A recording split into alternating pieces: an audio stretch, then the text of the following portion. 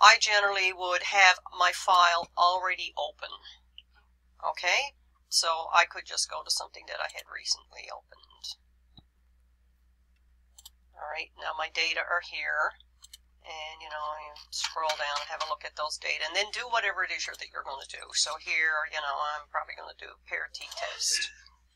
And you'd want to make sure now that all these little windows are inside that recording area, right? And then once you get, okay, so if I give it some data here, and I generally would always show them the typical things that I would do with this, whatever the hypothesis is going to be, and show them the graphs. And again, anything that would come up, if it was outside here, you're going to want to move that in here. And then sometimes you're done with that, you want to move that away, and you want to talk about whatever it is you're seeing in the output. Okay?